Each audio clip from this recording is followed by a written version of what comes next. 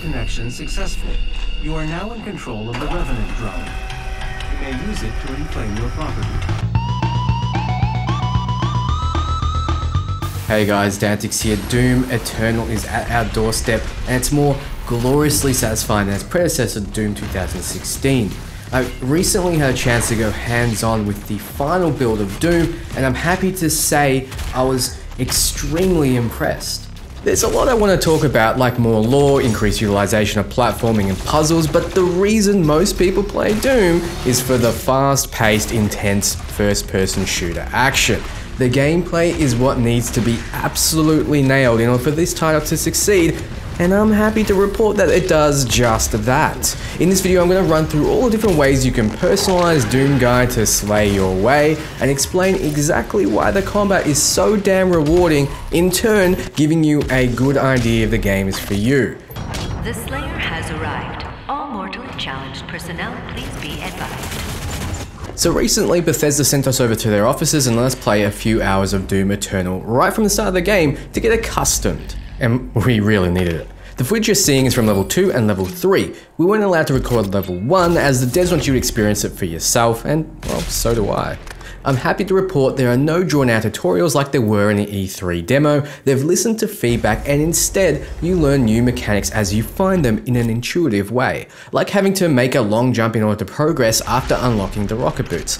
There is an overwhelming amount of complexity to the combat that appreciates the drip feed in order to keep the game flowing at a nice pace and to cement it in your muscle memory. Even a noob like me picked it up faster than Dean Takahashi from GameSpeed.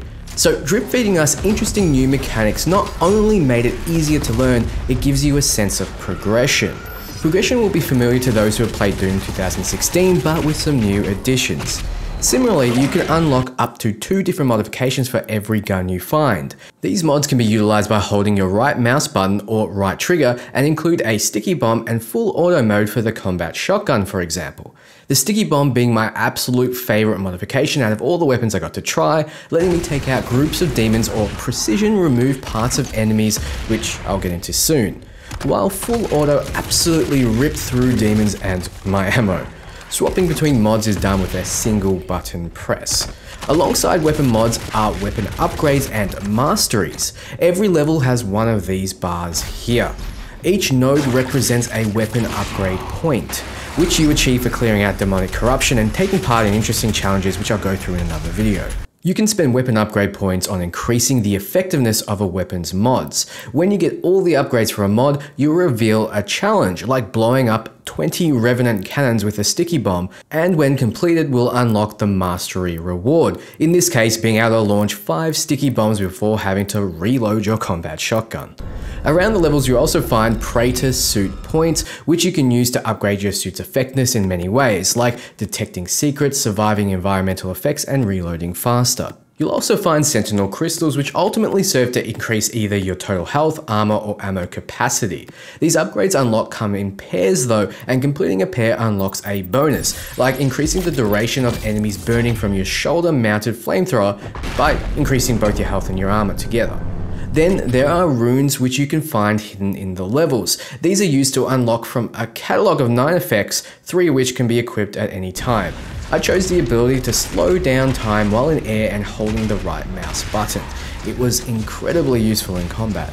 Finally, there are challenges which are going to change weekly. By completing these, you are rewarded with experience and each level grants you rewards. So your playstyle is more customizable than ever, but ultimately would mean nothing if the combat was awful.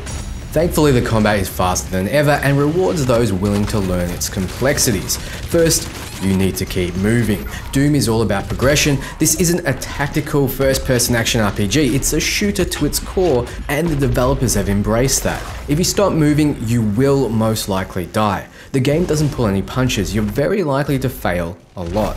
I played on the equivalent of normal difficulty, which is the second lowest.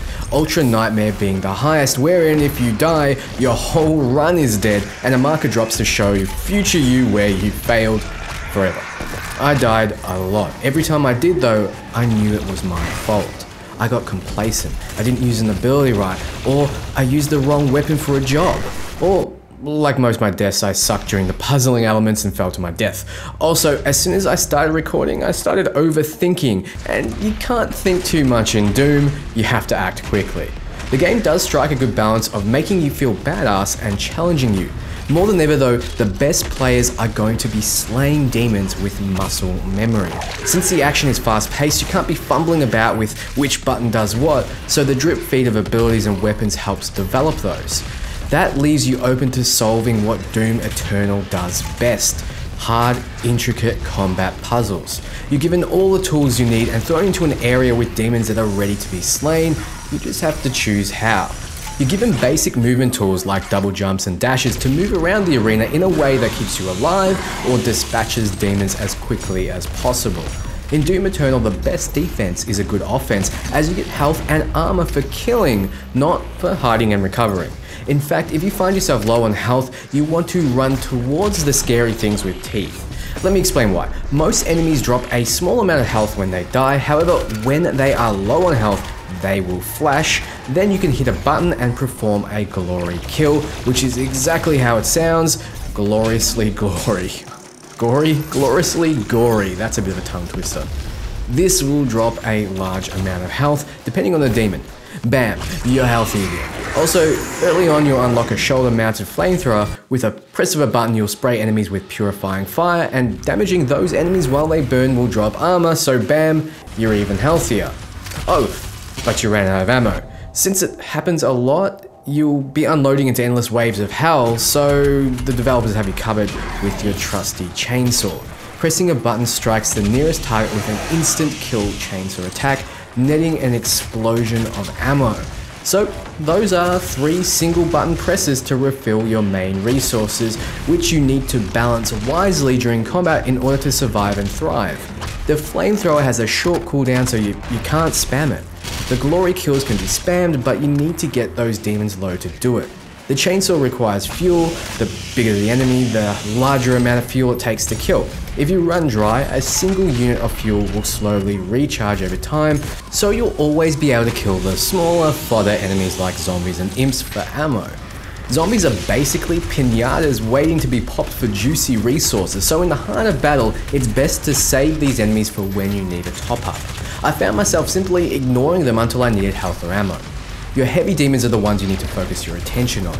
The Arachnotron, for example, has heavy weapons on its back that you can destroy to remove its ability to snipe you from range, which gives you time to get through its massive health pool.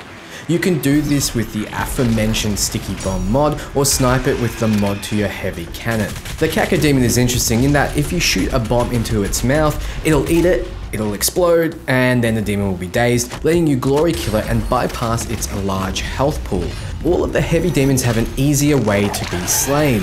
Some weapons are just simply better for the job than others, and you're encouraged to keep switching to the right tool.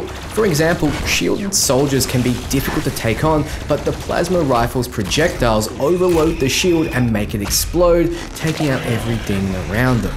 You also have access to a shoulder-mounted grenade launcher, which is great for those cacodemons or clearing out a lot of fodder.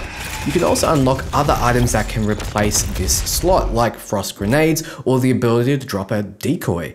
There's a lot going on that you can utilize. Even the environment has explosives or traps around that you can utilize to lay waste to even the heaviest of demons. There are areas to swing through the air, teleport to the other side of the arena, or shoot up into the sky. All the while, if you happen to die, you're loaded back to the checkpoint extremely quickly. Also, you find lives around the map. If you die while you have a life, you're just instantly respawned where you dropped and can continue to fight. So to reiterate, you'll be running, jumping and dashing around amazingly designed levels which serve to enhance the combat puzzle while dispatching demons with your plethora of weapons like the shotgun, rocket launcher, microwave, modded plasma rifle and more. You'll be burning enemies to top up your armor and beating demons with their own limbs to get back health. When you run out of ammo, you'll be slicing demons in half to keep the party going. It all equates to fast-paced, non-stop action that feels both rewarding and challenging. The UI is easy to read, the demons are easy to distinguish between, and the power-ups laid around the map like health, armor, ammo, and quad damage and so on are easy to see and exploit. In other words, The game's mechanics aren't holding you back from your potential. If you die, it's all on you, buddy. And that's what makes Doom's combat so damn great. Another factor is simply the tactile response you get from slaying. The guns feel weighty and powerful. The combat shotgun is made from titanium, for example, and it feels like it does as you move and fire it.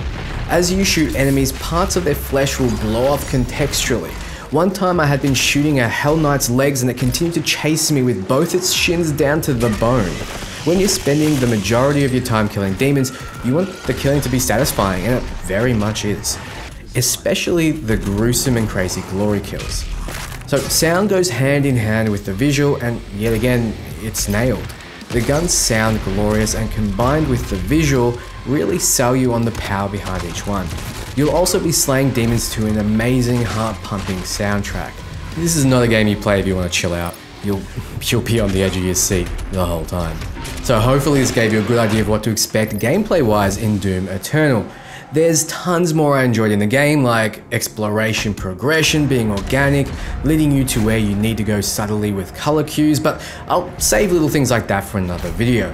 Thanks so much for watching, and if you liked the video, please do the standard YouTube stuff, it helps me out a lot. So until next time guys, bye bye.